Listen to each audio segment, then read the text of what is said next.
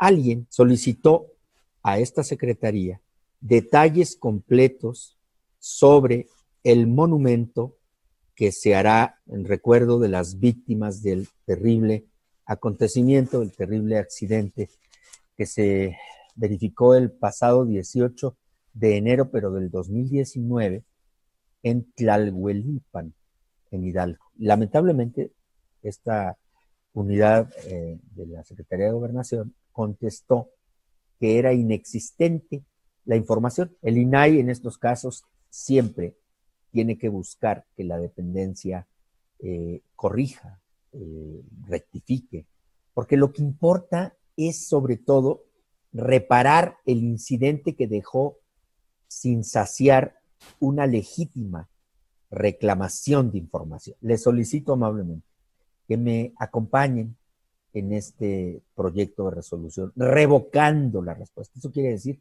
diciéndole a la Secretaría de Gobernación que esa respuesta que otorgó o que manifestó no tiene validez, para que reponga la respuesta correcta